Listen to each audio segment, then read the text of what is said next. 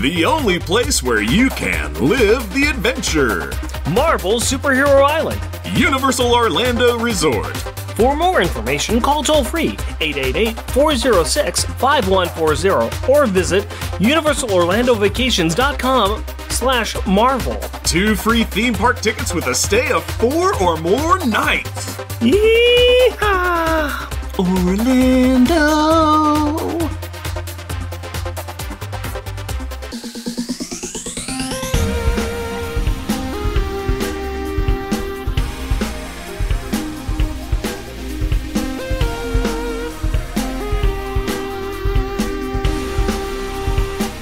Welcome, dear listener, to our podcast. Jeff and Rick present Unpacking the Power of Power Pack, where we journey through each issue of comics that include a member of the most underrated Marvel series from the 80s while drinking beer. Analyzing awesome and amazing adjacent adolescent adventures and absorbing alcohol. I am Jeff. And I am Rick. The dictionary defines random banter as a one-sided or overwhelming victory. Also, it can be used to describe when you leave quickly in order to avoid or escape something. Random banter time, buddy. Talk to me, tell me tall tales and tantalizing tidbits of trivia today. Ring, ring, ring, ring. This is Webster calling to tell you that you are plagiarizing from our dictionary. Thank you, and please stop. Goodbye. But what was I plagiarizing them from? The word runaway. Oh my goodness, you are correct. Let me tell you, that would not fit on Wordle. It is surprising the number of words that won't fit on Wordle. There are many a word that I'm trying to put in where I'm like, how about saddle? No. How about tonight? Wait, no. How about... It's so many words where I'm like, oh, I'll use this word. Shield is 6 words. I'm great with doing 6 words, 6-letter words. I've tried using the print symbol. Doesn't work. Yeah. Really upset about that. A lot of emojis. That's not what I want to talk about. I want to talk about something else. Did you want to talk about why I picked the Webster Dictionary for Runaway? Because we're still doing Runaway. Because we're still doing Runaway. Also, because there is an overwhelming victory, and also there's some running away. This is true. This is true. I don't want to talk about any of that, though. I want to talk about one thing. One thing in particular. Happy birthday to you. Hey. Happy birthday to you. Happy birthday to Jeff. Tomorrow's your birthday. Yeah, yes, like it from is. when we're recording, not when this is coming out. Yeah, whatever. Deal with it, folks. I'll be well into being 50 by the time that this comes out, yes. I didn't ask, but is this 50? It is. It's the big 5-0, so I guess it's time to shuffle off this mortal coil and, I don't know, cry about my misspent youth and how my knees and back hurt, which I've been doing since high school. So, wow. Yeah. Wow, and since it's tomorrow, I gotta go out and find 50 things to buy you for your 50th birthday. I got you a pack of slaps. What are those? 50 of them. Slap, slap, slap, slap, slap, slap, slap. I'm going to get you 2 packs of cigarettes and 2 singles. Oh, very nice. Very, very nice. You've wanted to start smoking, right? Yeah. There you go. Here's 2 bits, kid. Go buy yourself something special on your big day. Hey, who's a big boy? You're a big boy. Knuckle, knuckle, knuckle. Happy birthday. I hope that you have fun wherever your life takes you as you start to go downhill from the wonderful youth of 49. Yeah, 40s is when you start sliding down that slippery slope. That's when everything starts kind of breaking a little bit more. Yeah, no, it's going to be fun. Tomorrow's going to be a barbecue day, so... Barbecue. And barbecue over at my house, too. Yes, it is. I'm going to be picking barbecue up and taking it over to Rick's, and we shall celebrate my agedhood together. Yay! Yay! It'll be fun. And for funds, I will even let you ride on my wife's tricycle with the electric assist motor on the front tire. Not a euphemism, but that would be cool. I would actually like to try that out. That'd be fun.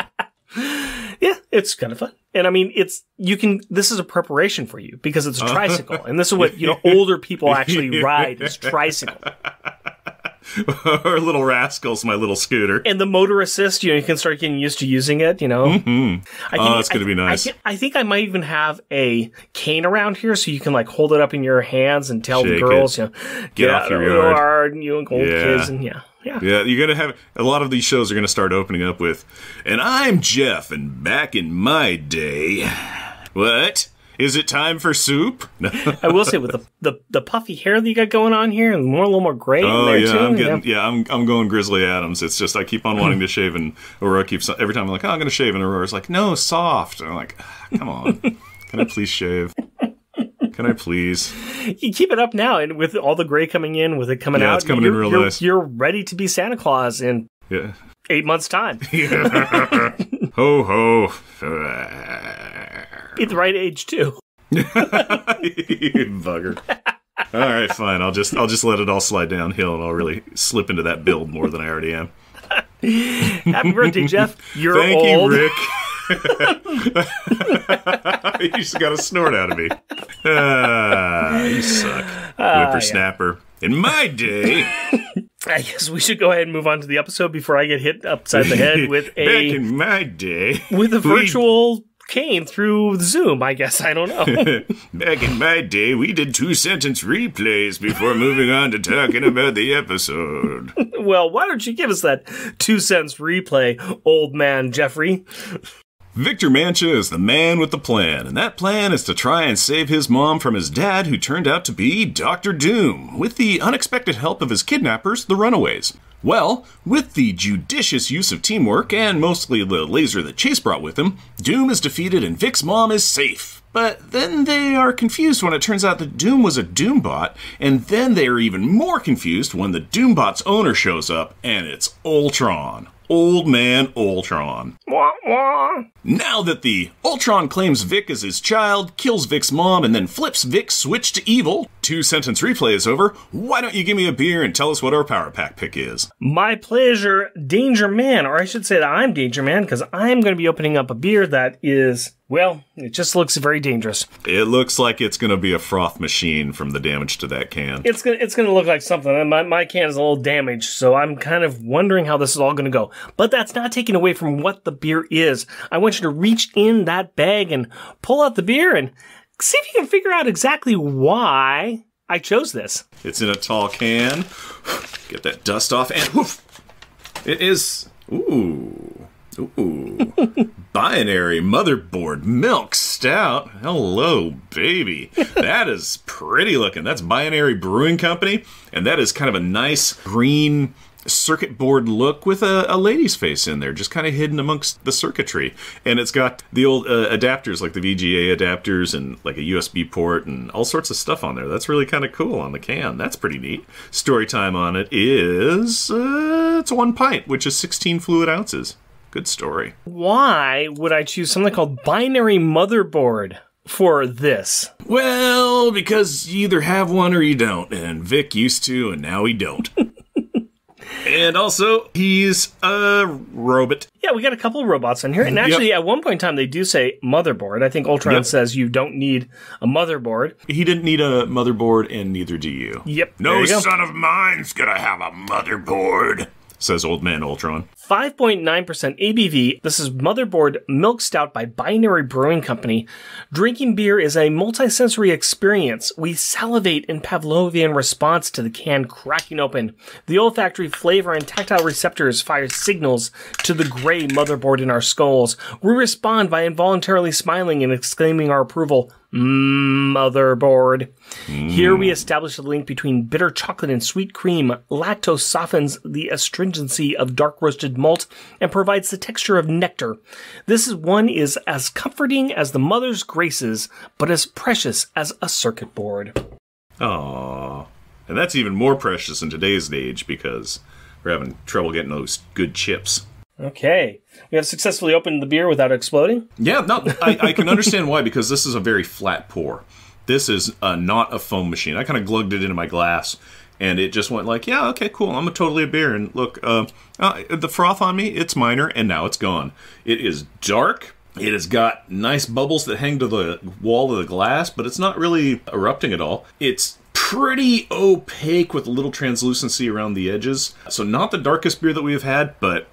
oh, baby. Oh, you, on the other hand, have giant foam on yours. Maybe yes. I poured a better head than I thought. It smells like a milk stout. Yes, it does. Happy birthday to me. That's a milk stout. Yep. It's got that lactose smooth. It's got that I'm tasting coffee. Yep. A little bitter. I am getting the bitter notes. It is a bit bitter. I'm trying to decide if that's kind of like a dark chocolate kind of bitter, or if it's just kind of that stout bitter that comes into a lot of different stouts. According to the description here, it would be the bitter chocolate. Okay. So, and then the sweet cream. I think that what I read there is pretty much on point. Lactose, bitter chocolate, sweet cream, the dark roasted malt. That's what it is, more the dark roasted more than the coffee. Because I'm kind of like, does this have coffee in it? Because it does have those notes in it without being excessively coffee heavy. I think that's what it is. Mm-hmm. Not too bad, though. Yeah. Not the best beer that I've had, but I definitely would drink far too many of these in a sitting. Be very willing to drink far too many of these in a sitting. I'm willing to try my luck as we wade through this final Runaway book. At least for now. We will be coming back to more Runaway. There is more of the series. We are going to be stopping here and moving on to, something new and exciting. And similar. But before we get to all of that, let's go ahead and say what the opening credits are, if you please. Runaways, issue number 6, September 2005. True Believers, chapter 6. Credits. Writer, Brian K. Vaughan. Letterer, VC's Randy Gentile. Penciler, Adrienne Alfona. Inker, Craig Jung. Colorist, Christina Strain. Production, Jacob Chabot. Associate Editor, Mackenzie Cadenhead. Editor, C.B. Cebulski. Editor-in-Chief, Joe Casada. Publisher, Dan Buckley. Featuring the Runaways, Nico Minoru, Carolina Dean, Molly Hayes, Chase Stein, Gertrude Yorks, and Old Lace, and Victor Mancha.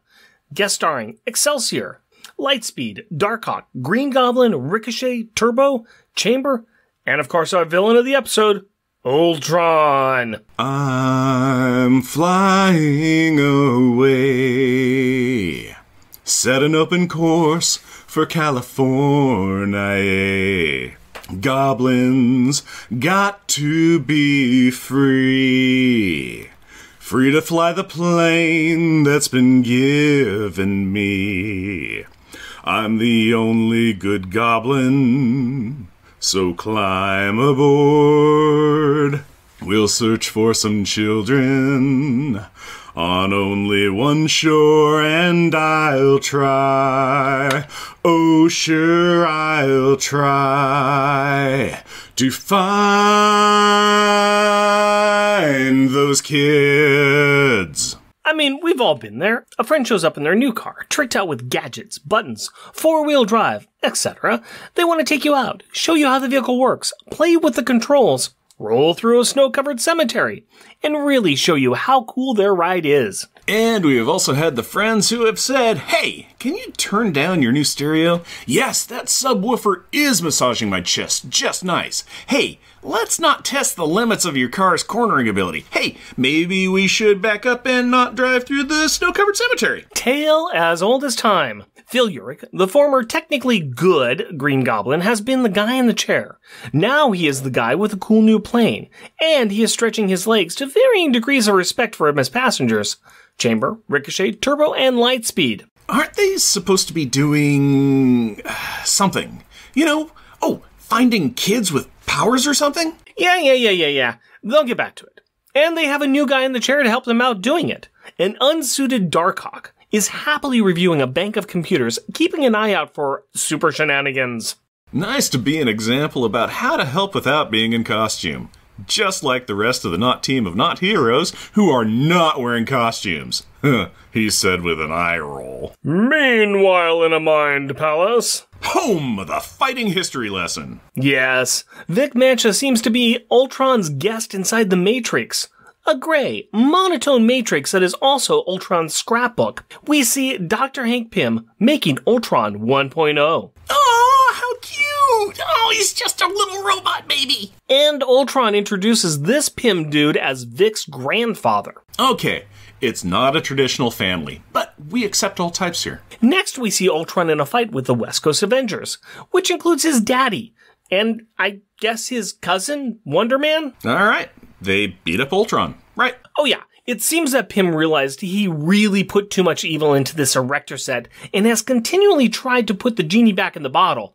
You know, the hero way, which is Violence. The Ultron wreckage sat on a garbage heap for a while, staring at a broken clock, thinking about all of the nifty things he would do to those meat sacks that brought him to this sticky end, when one day a young lady broke in and stole a mess of parts. This would be Vic's mom, apparently a pretty bright lady who had destroyed her future by being caught as a drug mule. Finding the functioning head of Ultron, she discovers a new purpose in life. Becoming a pawn for a robot instead of a bunch of humans. I mean, we are all working towards that goal, right? Ultron, redefining the long game to nearly old boy levels, has Mrs. Mancha help reconstruct him, build some fancy high-tech stuff, and then donate DNA and life to a human cybernetic hybrid, aka Victor. This broke Julia Child's recipe includes some implanted memories, an ongoing metamorphosis with nanites that continues to cook, change, and evolve Victor into an indistinguishable human and a plan. Oh, we are not done yet. The implanted love of superheroes is a feature, not a bug. A plan planted by Ultron. It was to encourage Vic to go to New York, develop his powers, which were keyed to activate when confronted with superheroes, join the Avengers, and then destroy them from within, when the time was right. That is some insane forward thinking. And to cap it all off, Ultron locked himself in a tiny room with an old phone and an elaborate clock. And waited. Hang on. That looks like the clock and phone that was on Dr. Doom's desk. Rightio, my birthday boy. It turns out that it was not Doom's desk after all. Ultron had that one Doom robot in storage for just such an emergency. Unfortunately, the Runaways got involved. C'est la vie. So Ultron is going to have to Control-Alt-Delete reformat the old Vic drive and start over. After Vic kills the Runaways. Yeah, I do not see that happening. Sure, the kid just met them, but he seems to really like them, so why would he kill them? Because he has been destroying them for 5 minutes while the exposition dump has been happening. Huh? Yeah. In the real world, it looks like Chase is down and Gert is being held up in the air by an iron girder controlled by Vic. I think the rest of the team is still knocked out from the last issue. Ugh, not a very comfortable position. No, it is not. And now that we have some context, and we're back in the real world, the Big U wants to finish this by Vic crushing Gert to death. And Gert, oh dear Gert, keeps up the snark by calling him an evil non-Mac computer. Okay. Just okay. She also makes a little speech about how much parents suck. But we will all become them someday anyway, and it is okay to rebel against them. Especially when one parent kills another, like Daddy Dearest did to Vic's mom. Does it work? Ya betcha it does. Because if the 21st century has taught us nothing else, computer programs listen to us when we try to verbally reason with them. It also listens to us when we ask it to do stuff, and when we are having private conversations near our phones, so that it can tailor product ads to put in our feeds. Look, all I'm trying to say is that RoboVic is an avid listener. RoboVic does a factory reset to Teenage Boy and zaps RoboDad. A newly awakened Nico quotes some Pink Floyd by saying, "Shine on, you crazy diamond." Ka-shrink. Ultron, now encased in a block of diamond, takes a timeout while the majority of the Runaways regroup. Molly is still taking a little nap, but Chase comes around. Vic apologizes for being puppet-controlled by Daddy Dearest, but before they can do any more planning... Crack. Ultron busts loose. You cannot keep a good robot down. And to think, Nico went and got him such nice bling, too. Speaking of Nico, she gives an angry and odd order to Carolina to fire a giant energy blast at the ceiling, which Carolina reluctantly does, even though it will drain her for the rest of the fight. While it may have upset Carolina, it really confuses Ultron, and it should not. Ultron has been in LA for a while, and he should have understood, as Nico does, that searchlights always attract a crowd. And sure enough, on cue, Excelsior shows up. Turbo directs Chamber to escort the Runaways out and for Lightspeed to become a sacrifice. A what, huh, what? Well, she tells Lightspeed to draw Ultron's fire, which means that she can, and does, take a laser to her personhood. Ricochet seems more successful in distracting the demented and deskinned Teddy Ruxpin. There's actually a nice moment where Ricochet throws one of his EMP discs at Turbo, who uses her foot jets to superspeed it at Ultron, which apparently flips on his Monty Python circuit. Nothing but a flesh wound. And then we have the entrance of Darkhawk. Now we have been very dismissive of Chris Pell on the show, and with good reason. He's not great. and his suit makes him a downright jerk. But he's got power, raw power, and a really impressive fighting suit of alien origins. And he represents something really important when fighting something like Ultron. Darkhawk is an unknown. And after a quick right cross, Darkhawk unleashes his chest blast right into Ultron's body. Dear Ultron, you started this revenge plot as a scrap pile, and you ended as one as well. Outside, the Runaways are being denied entry to the party club by Bouncer Chamber. Hey, they're not on the list. Really, the only one who wants to go and disco with Daddy is Vic. The rest realize they are still on the Foxtrot, while Ultron and Excelsior team are at American Bandstand. Or higher. Or if you prefer, they realize that they are doing the Macarena in a cha-cha slide world. You do like beating a metaphor to death, don't you? What else is a metaphor? I swear, if you put in a rim shot, I just can't with you sometimes. If the kids can't go into Boogie, they're just going to do the electric slide back home. And while Chamber does not want them leaving, moonwalking, off with a hostage. Gert points out that this superpowered android is now an orphan. The last thing anyone wants is for him to be lost in the social services maze. Better let Vic come with them. Good idea. Let the really dangerous son of Ultron hang with other children of supervillains. What could possibly go wrong? And yet, Chamber lets them go. Back inside, Phil joins the party from the hovering ship to see the damage. Chamber also joins the team and says that he was knocked out by the kids. He thinks it may be better to let the kids run while they watch over the Ultron parts until S.H.I.E.L.D. shows up or something. Speaking of showing up, we have another surprise guest. Rick Jones. Not the Rick Jones? No, just one of them. You know they come in 6-packs now, right? Ah, sarcasm. Clever. I know of this concept. Used by some to cover up a lack of humor and/or personality, or to hide their age.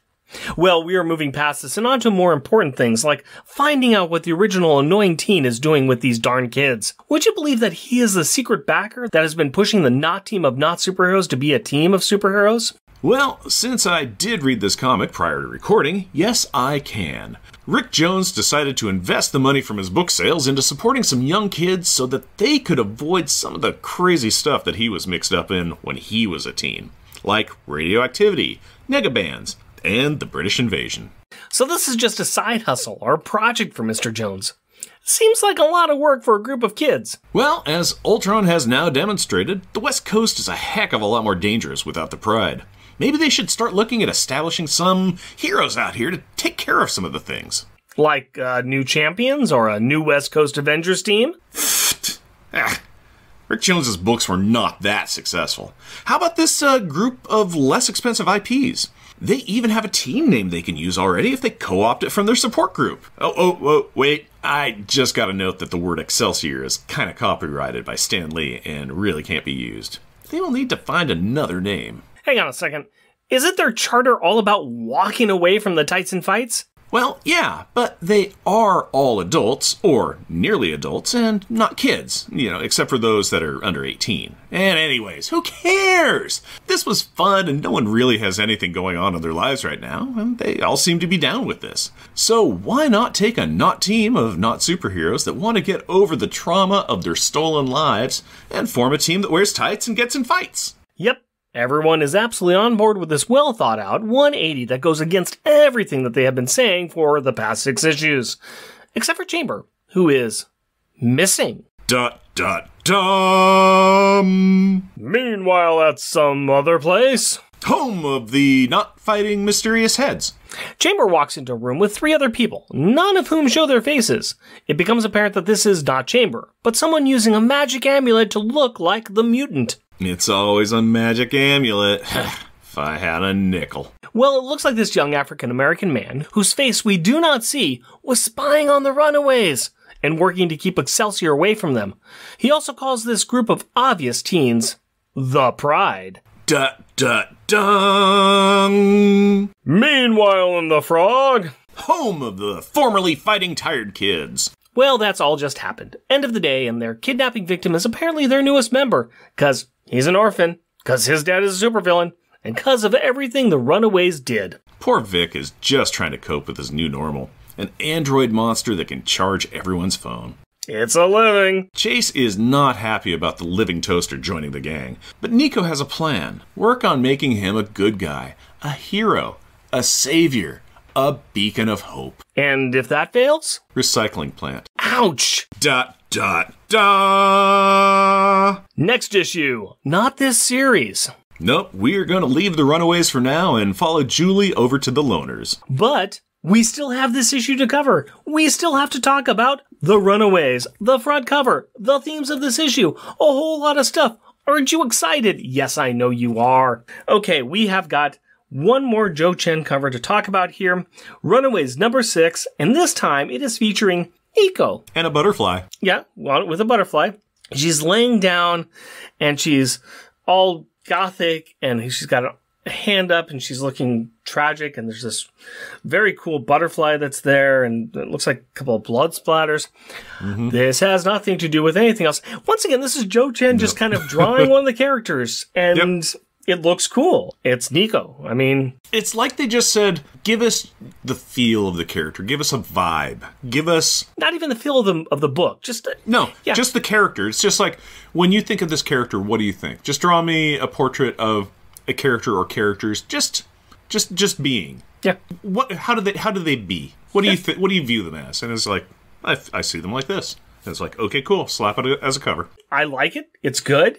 It's what it is. Like I said, I still like his art. I like his cover art. Mm-hmm. I have a feeling that if we had Joe Chen doing more than the cover art, I think it would get a little much. But I like what he does with the cover art, the book art. It's interpretations of the characters. I think if he was doing the internals, it'd be more on point. It would be following writer's guidelines and stuff.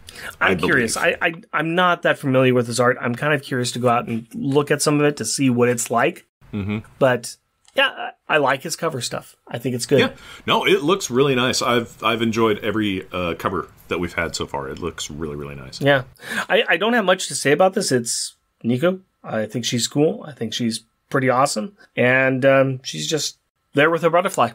Yep. I got nothing else for you, man. Basically, no, it's what it is. Yeah, but we got a lot more to talk about because we are wrapping up this Runaway series. So let's get into this book. Let's talk about some things. And I know I just said what I said, but I'd like to start off with talking a little bit about the Pym family tree because it's insane. Yeah, there's a lot. Let's take a moment to really appreciate who Dr. Hank Pym is and exactly what he has done and who he's connected with the Marvel Universe, because it is a lot.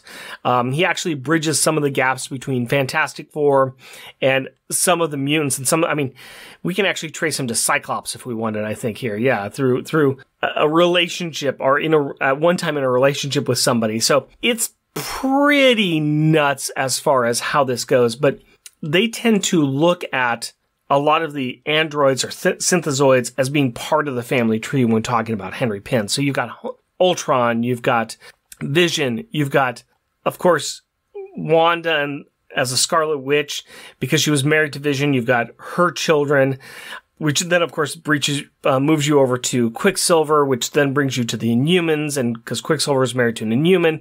I mean, you can go everywhere with this large family tree, and it kind of makes you realize that Hank Pym is somewhat in the center of the Marvel Universe, which is weird. Your thoughts? No, he is. He's well related. He's connected. I always feel he's kind of viewed as more second tier kind of a hero. Even though he's got amazing power set. He's super smart. He invents things. He could be a giant. He's a powerhouse. He's a crafty little spy flyer with lasers.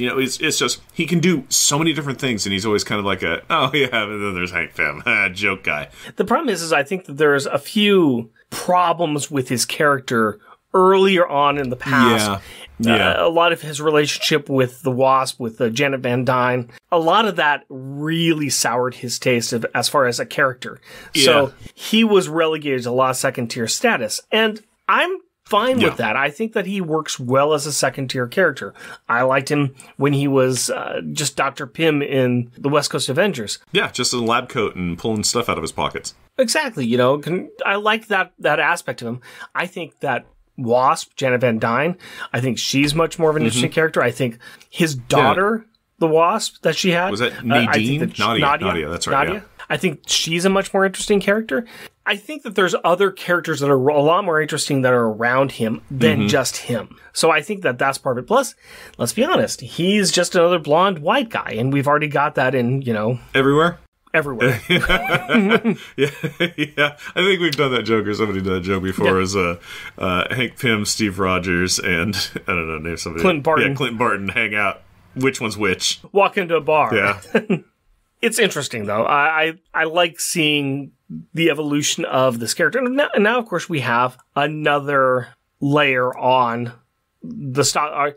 And now we have another character who is related to Hank Pym. Yeah. We have his grandson, great-grandson. Grandson. Because Ultron, he made Ultron. Ultron created this character of Vic. Yeah, Ultron also created Ultron, created Ultron, created Ultron, created.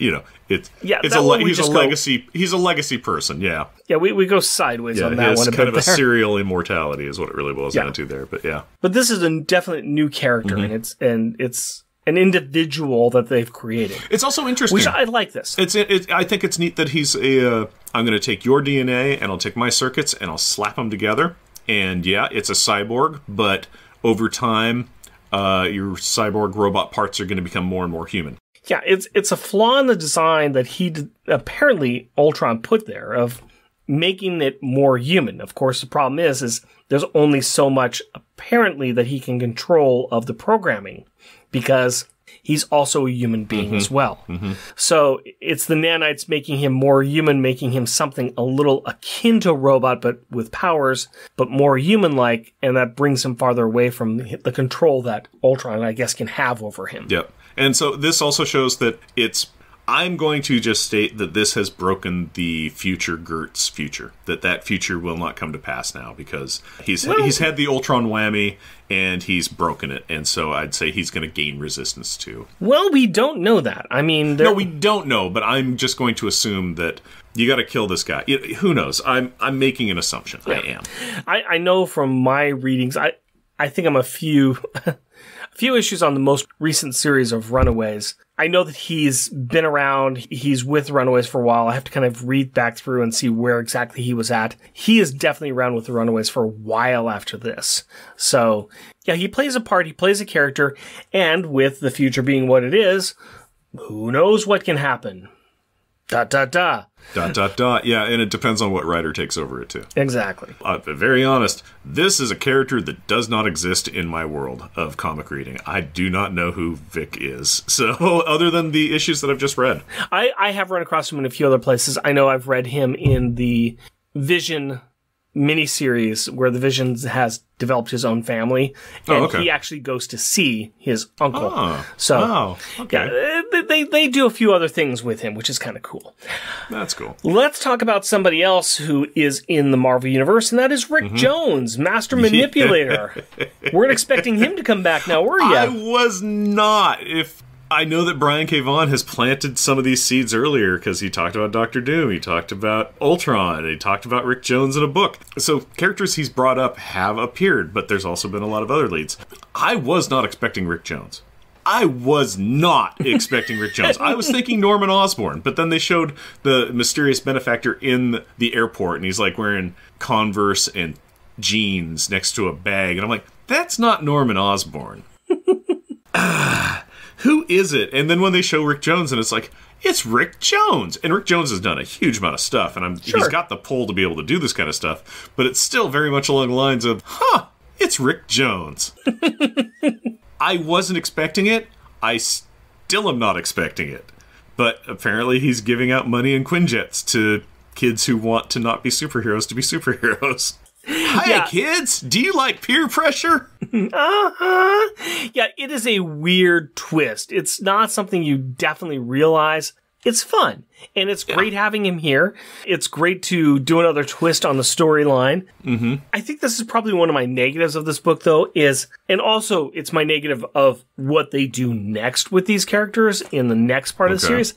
I don't really buy just this twist at the end. I thought it would have been much better if Rick Jones came in and said, I'm behind all this, I want you guys to do this, and them all going, no, we don't want to do this. We want to take the money to not do this anymore, and I think that was what you originally wanted.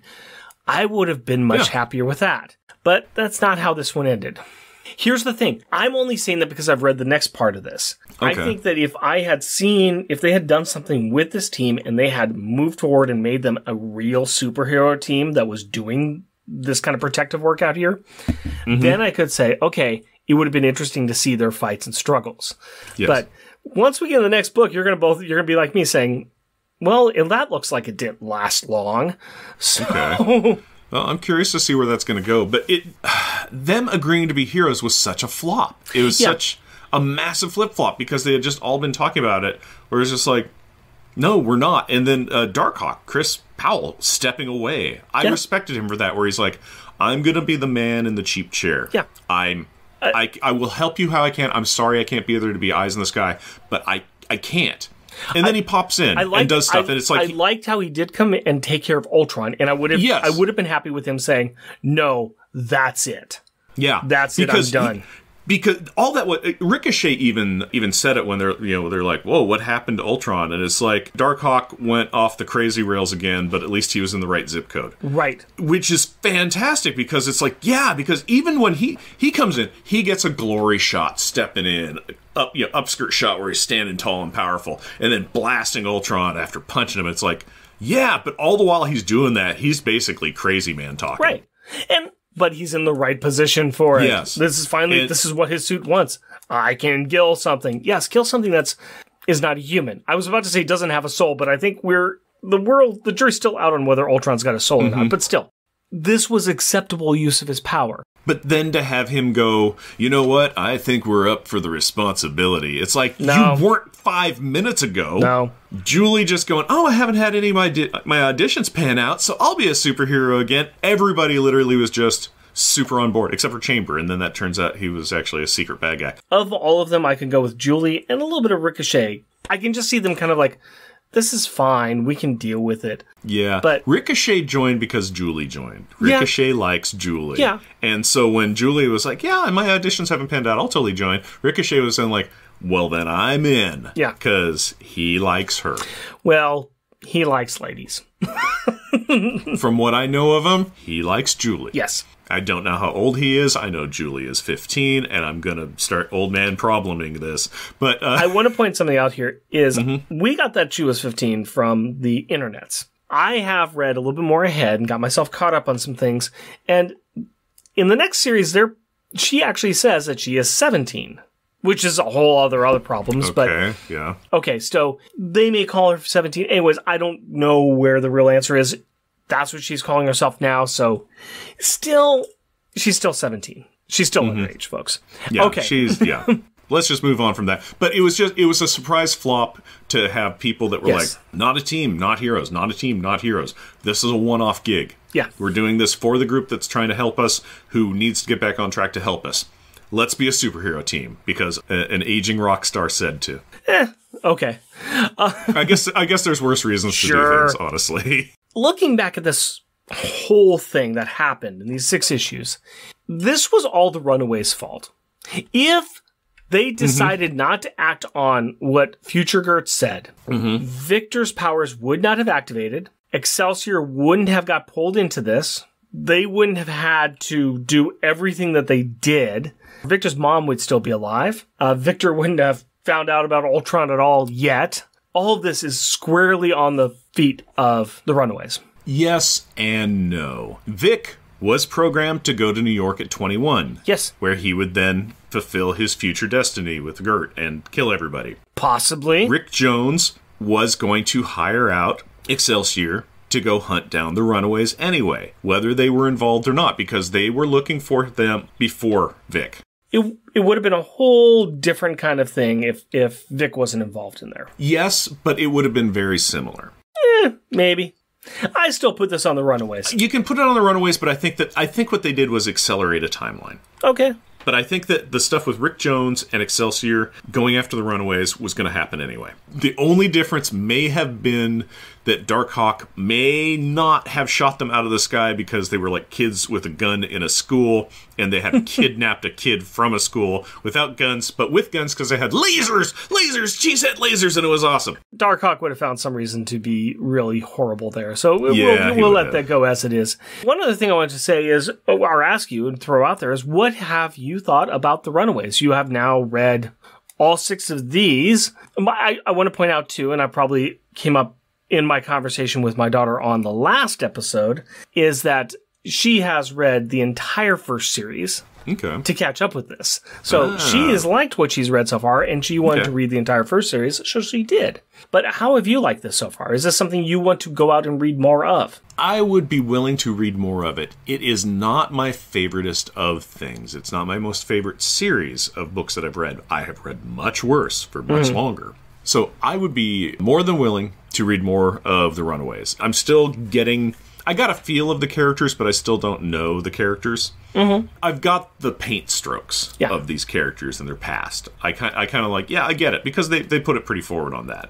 Nuance-wise, still a little touch and go. Gert is the leader except for when Nico steps up and tells people to do stuff. I forget Carolina's there. I think if you read the first series, you might have a better appreciation for it. You might have a little bit more rounding out of the characters and see exactly what they can. You are coming in the middle of it. Yeah, you are coming in the middle of this. I'm getting dropped into the middle story. It was like my introduction to Buffy the Vampire Slayer after like the first episode, where I was like, this is not too great. And then I popped in because a girlfriend loves the show and they were doing a season finale. And I'm like, why is that dude a vampire? Who's a werewolf? Why is this going on? I don't get it. And then then the season later came in and Hush came out, and I was like, well, that was amazing. And then I became a Buffy fan. I've liked what I've read. Okay. I'm enjoying it. I would totally read more. I think I like this better than New Warriors. How about that? Okay. So, early New Warriors is better too. But that's what I've heard too, because we came in late of New Warriors. But I don't think you're. But I still don't think you're wrong there. Okay. Another thing that you are missing is you are missing the last member of this team who has not shown up yet, and that is Alex Wilder. And he was the other member of the kids when they first started out. His parents were part of the Pride, and he was the real leader of the group. His power or his skill was like his parents. He was a planner. He was the leader. He was the one who can organize. And he was the one who actually was successfully leading the kids early on, and probably would have continued to do so if he hadn't decided that he wanted to stab them all in the back. Yeah, go stay evil and then get dead. Yeah. Their parents wanted to have the kids sacrificed, and he was willing to go through with the sacrifice if he could still be alive, and he ended up being the sacrifice. So, yeah, it's a whole thing. He is pretty interesting character, and I will say this for you, is that he does come back. There is a lot of things that come on in the next, as the series progresses, where he is returned. It is kind of hinted a bit, and this is spoilers if anybody wants to continue on with everything, but the people we saw at the end, the kids that were in that room were actually Alex's friends that he used to do online gaming with, and the African-American gentleman was actually his father, a younger version of his father, a teenage version of his father that was pulled from the past. And he found out what happened, and he's trying to fix this. And he's utilizing Alex's friends to do so. So, it's a whole lot of soap opera drama. Oh, yeah. Especially when you throw some time travel in there. Oh, time travel's all over this. Excited about the evil twin. So, there's a lot more that goes on with all of this stuff. And yeah, there's a lot of soap opera in this entire thing. I like the series. I think it's a lot of fun. I think it's enjoyable. We are going to be coming back to it because the Runaways do cross paths with our Power Pack characters once again, a little ways down the line. Actually, it's going to probably be a few years from now. Well, we actually are going to see the Runaways be again once we get to Avengers Academy. There's going to be a crossover that occurs there. But we're going to come back to the Runaways series proper in a few years down the line, where right before we get into Future Foundation. So look forward to that. In the meantime, final thoughts on this Runaway issue. Jeff, let's talk about the Gallery of Greatness. Mm-hmm. What kind of funny things did you find in here? What kind of pieces of art book do we need to throw up on this walls of our cave that we are going to leave for a while? My joke backup one is on page 8, and I call it Ultron Has Time on His Hands. Time on my hands. Yep, and this is the bottom left-hand panel, and it's Ultron, and he's holding his clock that he recovered from the garbage dump, I'm going to assume, that his head was forced to stare at for years. And then he's got the old phone that he's talking on, and he's got time on his hands because he's sitting in a small, cheap room with a nice desk and an old phone and an old clock. I saw that one, and I would have liked the one a lot better if it was the scene before that, where he was just sitting there in the room with the clock and the phone, just staring at them. Yeah, and just doing nothing. In the power saving mode, just waiting. Yeah. That's the scene that I wanted to see. Him like. It was boring, you know? Because it seems like it was. Maybe a chess set on there that he is just constantly playing the chess set. You know, that's all he's doing. Yeah. He just had a tiny off-grid room in the middle of nowhere that Vic's mom was paying for, rotary phone, and a clock. That's it.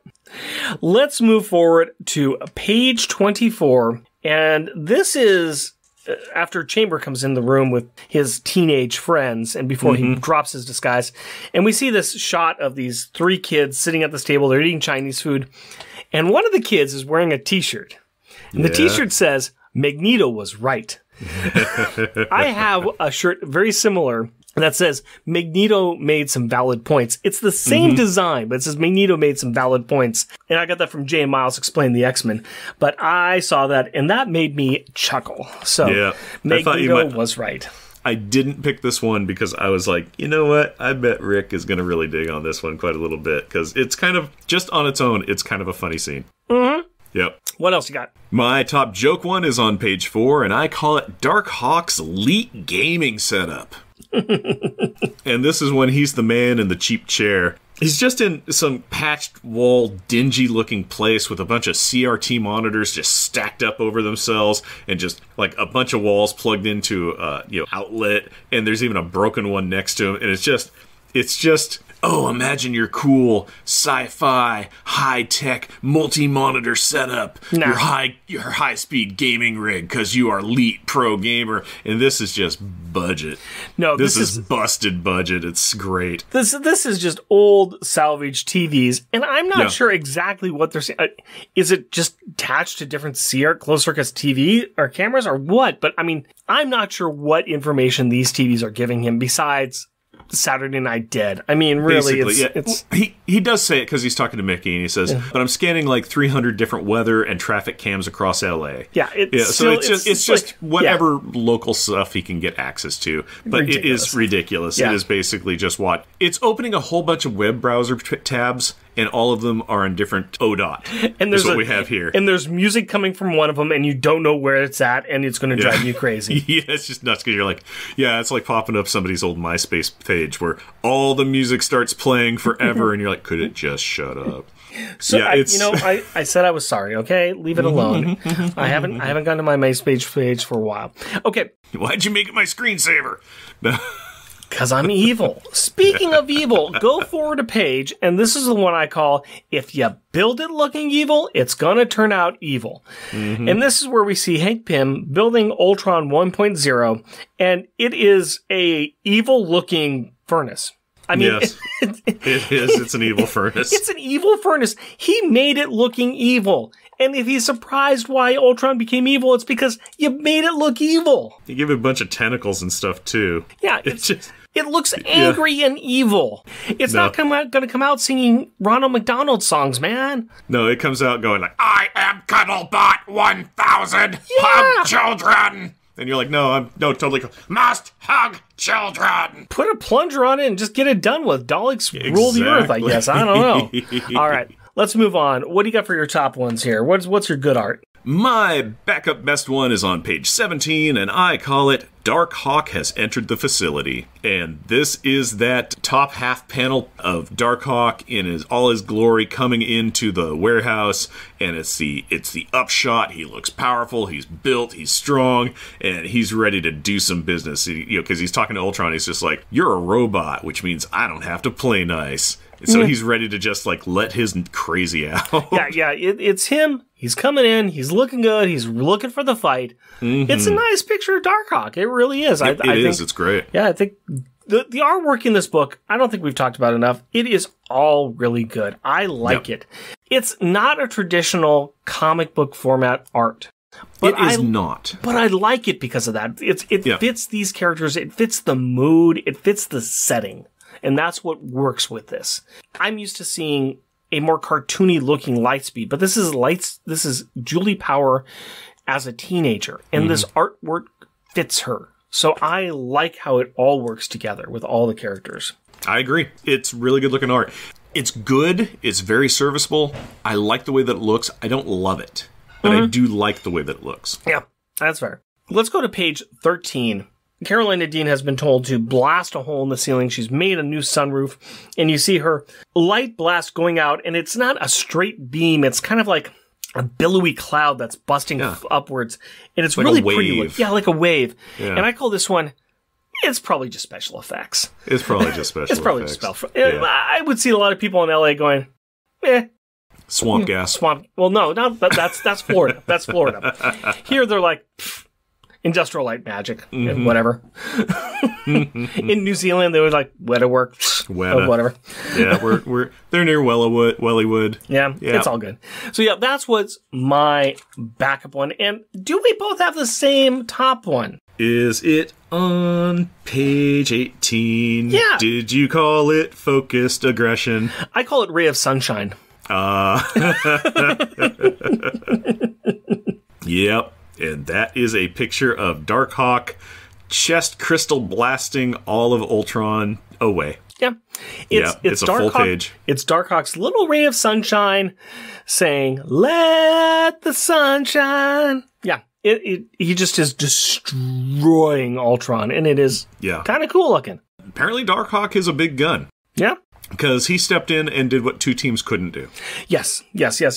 And we are going to be seeing a bit more of Darkhawk because he is going to be in our next series we're covering. So, fun? Before we get to that, though, let's talk about some rubber and glue moments. What is the best or most childish insult in this book? Jeff, you are nothing more than a speak and spell. Ooh. I remember somebody telling that to Vic. Yeah. Which was, I think, Gert. That was Gert, and it was one of the insults she did, and there was a lot of those little kind of insults. Yeah. I liked that one. First, it's a bit of a time and place type of thing. Calling him a speak and spell. There's something clever and fun and nostalgic about that, and I had to appreciate that. So that was my backup one. What do you got? I have one on page 4, and it's when the good green goblin is flying around his with passenger goblin jet, the Excel. Turbo's talking about the whole point of our organization is showing young people that there are healthy alternatives to dressing up in costumes. Chambers' response is, "No offense, love, but have you caught a glimpse of yourself recently? It's like my mom always said, Jono. Do as I say, not as I do." But I was just like, have you caught a glimpse of yourself in a mirror? What are you talking about? Yep. Do as I say, not as I do. Things we say to our kids all the time. Yeah. Well, why? Because we say that to our kids, and what our kids say back to us, page 15, and from out of the mouths of Ultron, you soulless animals are all the same, slow and inaccurate. He's yelling that at Ricochet, who was throwing discs at him. Soulless animals, slow and inaccurate.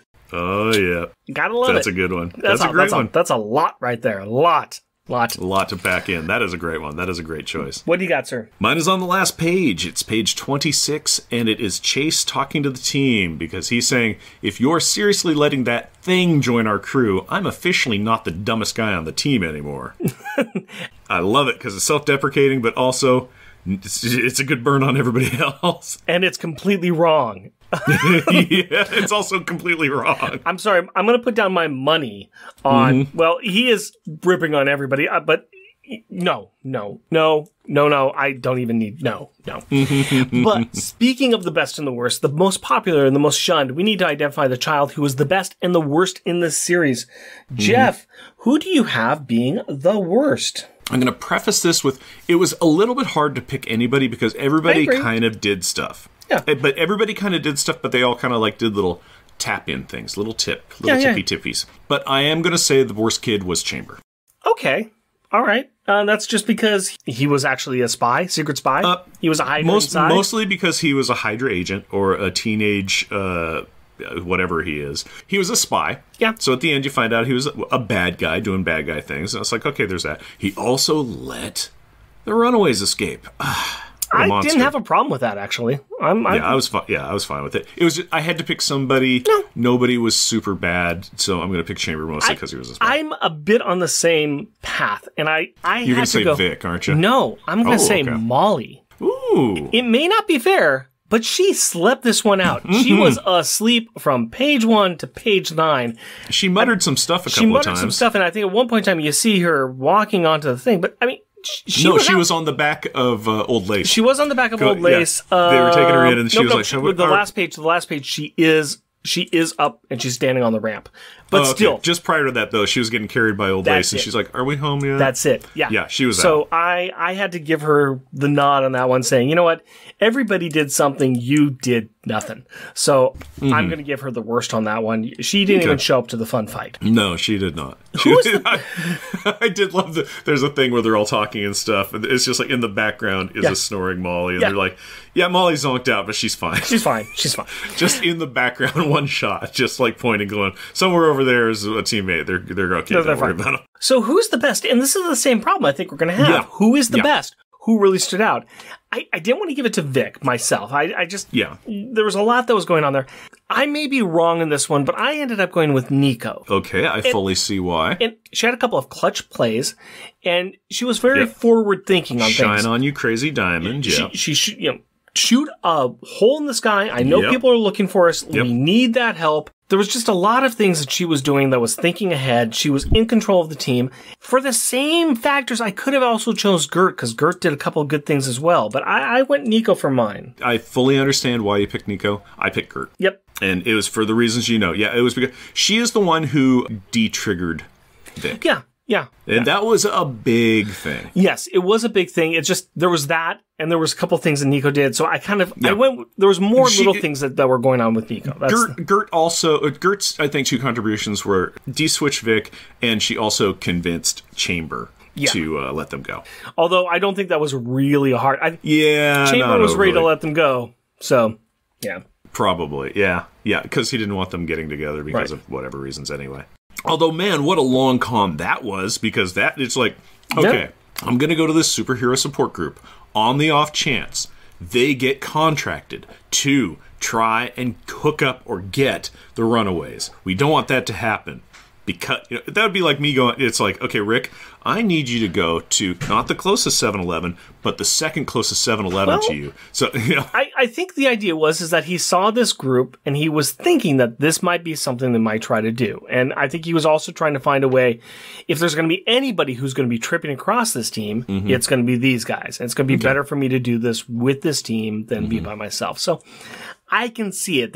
And once again, we're talking, this is teenage Papa Wilder. He is a master planner. So he's the master chess master. Let's talk about top grades though. Where does this issue fit with the rest of the books that we have been covering? We've got top of the list still, Uncanny X-Men Volume 1, number 205, Wounded Wolf. Not going to go there. Middle list right now, we've got issue number 4. That's where the kids figure out who Vic's daddy is. And at the bottom of the list, we have the second issue of this series where they're hunting down Victor and he discovers he has powers. So this is the ultimate conclusion for this little arc. It's wrapping everything up. Is this top, middle, or bottom? What are you thinking? Middle-ish. Okay. Middle-ish. I think it's upper middle. I think it was better than True Believers 4, where the kids are trying to figure out who Vic's daddy is, because that was a lot of talking heads. That was a lot of talking heads. You like the double twist of the kids from the last episode more than this one? It's really close. Yeah. I thought this was a good issue. Here's the thing. I'm willing to drop it below there because there's a couple of parts that it feels like it failed on us a little bit. Yeah. I don't entirely buy the Excelsior team going with Rick Jones's idea. Right. Yeah. I think that upset me the most. I think I'm fine with the kids getting off the Vic. I like how they just walk away into the night. That is a Runaway style. We don't have to be flashy. We just have to get away. That's what we're good at. So I appreciate that. I think it's just that one thing that kind of upset me a little bit. So I'm willing to put it as the new number 4. I'm pro that entirely. I think that's a great spot for it. All right. We are moving through this, and we are down to our beers now. Mm-hmm. We have chosen Motherboard Milk Stout by Binary Brewing Company. I'm liking this fine. I like a good milk stout. It's a little complex. It's got some bitterness that's just making it a little bit annoying for me. But yeah, I get that. I've refilled my glass, which means that I have been drinking it. But I also sat my glass off to the side and ignored it for about 40 minutes. Yeah. And then I kind of was like, oh yeah, I should also try and drink this. And I'm like, oh yeah, I like this. It's good. I'm enjoying it. It's fine. It is highly serviceable. Mm-hmm. Not the peak of perfection. No. But it's very good. It's a strong 4 for me. Okay. The flavor hasn't changed. It does, like you say, have that bitterness that's just does kind of pull away from the beverage. Yeah. That's just bothering me a little bit. Enough for me to drop it down to 3.5. Mm-hmm. I still enjoyed it. It's hard for me not to like a milk stout. It's got to be putrid for me to really not like a milk stout, unfortunately. But this is down a little bit below for me. Other than the bitter, this goes down really smooth. Yeah, I like even with the bitter, it goes down smoothly. Oh, it goes down really smooth with it too. But it's just like 3.5 you, 4 for me. We both enjoy it. There we go. And what we also enjoy is when Rick and his daughter Carrie talk about kids' perspective. So Rick and Carrie, please take it away. Hello, Carrie. Hello, Daddy. Okay, so we are back with the final issue of Runaways, Volume 2, True Believers. What do you think of issue number 6? I think it helped answer a few questions for me, like what you said last time, so long ago. About how Victor was made and created? Yes, the DNA stuff. The DNA, using a robot, using a lot of chassis. Nanobites are in there, too. There's a lot of weird stuff that went in there, and it's part of Ultron's big plan, right? Yeah. Did you like it? Did you buy it? Is it just enough comic book silliness to be kind of plausible? I don't think it was silly. I mean, it was kind of more serious. Did you like it, though? Yeah. I think it may have been a good ending. Although it did cause more questions for me in the end because they're trying to make sure it leads into the next one. Right. There's going to be more things that occur with the Runaways after this, and they're going to have more adventures, more villains that they have to deal with, but Excelsior kind of steps away at this point, right? Yeah, Excelsior just didn't do well. Not really. I mean, I only like Julie and Excelsior. Really? And also, wait, what? I keep forgetting his name. Ricochet? Yeah, Ricochet is good too. To be fair, I like those two as well. They're two of my favorites in Excelsior. I used to like Turbo when we read the New Warriors, but I don't necessarily like this Turbo. They keep getting beat up really easily, and also they kind of fought each other in one of the other issues, so it just doesn't go well for them at all. Well, it's a good thing that we are going to be following them and not the Runaways as we move forward. Really? Yep. The next 6 issues are going to be all about the Loners, which is the name that Excelsior is going to go by in the next 6 issues. They couldn't use the word Excelsior, so. Why? A lot of reasons. Apparently, it's in comic book elements. It's kind of owned a little bit by Stan Lee, so they couldn't use that name. They went with Loners. I don't know, but it's what they did. Okay. So we are going to leave the Runaways for now, and we're going to follow the Loners. Actually, okay. I was kind of getting used to the Runaways, but then suddenly we're going to switch over. Yeah, we don't care about anybody else except for Power Pack. So we're going to follow and see where Power Pack takes us, no matter where, no matter what. So right now, at least, for example, we're going to follow Julie. Yep, we're going to keep following Julie for a little while longer. We're going to stick with the Runaways. Are we going to go to Alex next? Because I know Alex and Julie joined lots of other teams. Yeah, we are going to go follow the Loners crew for a while. And then I think we've got these 6 issues, another small story in a anthology, and then there's a couple of issues dealing with Darkhawk that Julie's part of, and after that, we are going to see what Alex is up. Have Katie and Jack really joined any more teams? Nope. So it's kind of a dead end almost for them. It really is. We will see Jack and Katie in a couple of different places, but they're not part of any solo stories beyond what we've seen here. Okay. And I mean, Katie's popped up. We saw the Great Lakes Avengers one where she popped up a little bit just when they were asking if she wanted to join. But Jack, no. Not at all. Not at all. No. Well, I guess maybe he just decided to just do whatever he wants after that. Well, we will find out. That sounds like kind of like Jack almost. Yeah, we'll find out a little bit more of them. We'll discover them together as we move forward with this. What about the Runaways? It sounds like you've liked this series so far. Yeah, and kind of enjoyed following the Runaways because just like seeing kids being superheroes. Well, it's a good thing then that I have the rest of the series of Runaways that you can read, and you can keep following what's going on with them. Okay. Yeah. There is a little bit down the line, there will be another time when we do cover about 4 or 5 issues of the Runaways. And we are going to cover a crossover that the Runaways do with Avengers Academy at one time as well. So we'll see them again, but not... We are going to see them again in our coverage, but I'll let you go ahead and read ahead and read the books. Okay. All right? And then I can reread them. You betcha. I like rereading. Anything else you want to talk about this ending, though? Do you have any other questions about this ending? Oh, I think you did have one, didn't you? Who is that one guy at the Pride at the end? That is a great question, but because you have just said that you wanted to read the rest of the series of Runaways, gosh, seriously? I think I'm not going to tell you.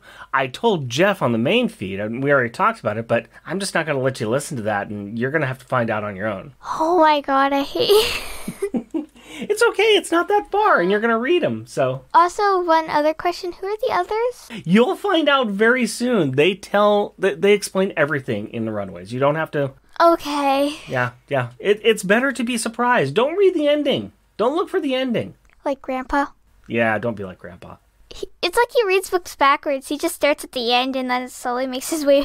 I can't handle that. I can't handle that at all. And then he just taunts us like, I know the ending. Yeah, you need to stop listening to Grandpa. I know.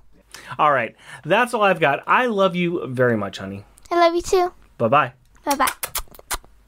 Carrie, it was the big Runaways wrap-up, and you've read a bunch of stuff, and you know more about it than I do, and thank you for joining us. Shout out time. We like to recognize those listeners who take the time to write in and leave us a review. And this is for episode 101, Runaways, Volume 2, Number 3, True Believers, Chapter 3. Al Sedano and his podcast, Resurrections, and Adam Warlock and Thanos podcast. Chad Michael Simon. Charles Gears. Chris Reeves. Clinton Robinson and his podcast, Coffee and Comics and Fan Film Fridays. Craig McNichol. Don't Google me. Andy Angle by Go Squad. Matthew Birdsey. Nicholas Prom and his podcast Captain Freakout Psychedelic Radio. Professor Frenzy, it's a show.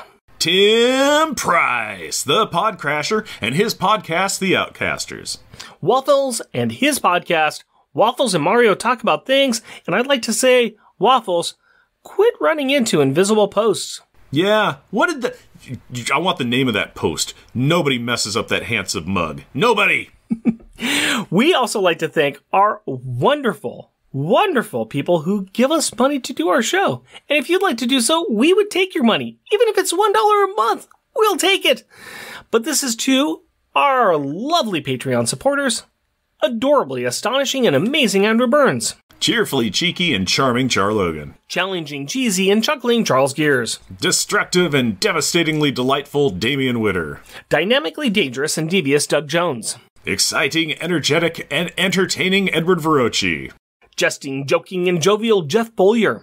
Just jealous and jeweled Jeremy Daw. Muscly, mighty, and meticulous Matthew Birdsey. Mythical and magnificent monologuing Matthew Laserwitz. Rudely rhyming and running Rustin Fritcher. Steely, salty, and steamy Sailor Bear Zodar. Sad and sickeningly silly Shag Matthews. Strange and stirringly steady Stephen Gray. Tyrannically terrifying and tame Tim Price. Technically terrific and triumphant Todd Enoch. Why-way, wordy, and wobbly Waffles. Weird and wonderfully wacky Wind. Be sure to check out the shows that we are on. our Junior Agent submissions on the MI6 Rogue Agent episodes of On Her Majesty's Secret Podcast, and my awesome show, Monthly Monday Movie Muckabout, on the Longbox Crusade Podcast Network. And we have some merchandise available on Redbubble. Go to redbubble.com and search for Unpacking the Power of Power Pack. Jeff and Rick Present is a bi-weekly self-produced podcast recorded in front of a live studio audience of one towel featuring Cinderella in Portland, Oregon. If you would like to interact with us through the magic of the internet, you can do so through Twitter at Jeff and Rick Present, our Facebook page, Jeff and Rick Present, our email address, jeffandrickpresent, all one word at gmail.com, or at our website, jeffandrickpresent.wordpress.com. Also, our YouTube channel is at Jeff and Rick Present. And if you would like to help support our show, we are on Patreon. You can find us at patreon.com, Jeff and Rick Present, all one word. We are also a proud supporter of the Hero Initiative, and we will be donating 10% of our Patreon donations to this great cause.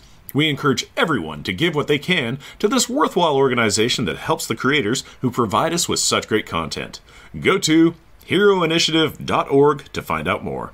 Please rate and review us wherever you can. Tell your friends about us or share your love for us on social media. And as always, we want to thank the powerful people in our packs. My wife Cindy and our daughter Carrie. My fiancée Hillary and our daughter Aurora. We love you. Until next time. Costumes off. Our theme music is 80s Action. Also featured in this episode is Raving Energy. All music is by Kevin MacLeod at Incompetent.com and is licensed under Creative Commons by Attribution 4.0 license. Universe Sailor and OVacations.com/Marvel. Correct. Not just one of them. You know they come in a sick pack. Blech. No. Ah. Correct. Shout out time. We like to recognize those And we don't want to recognize anybody because we're full of ourselves now.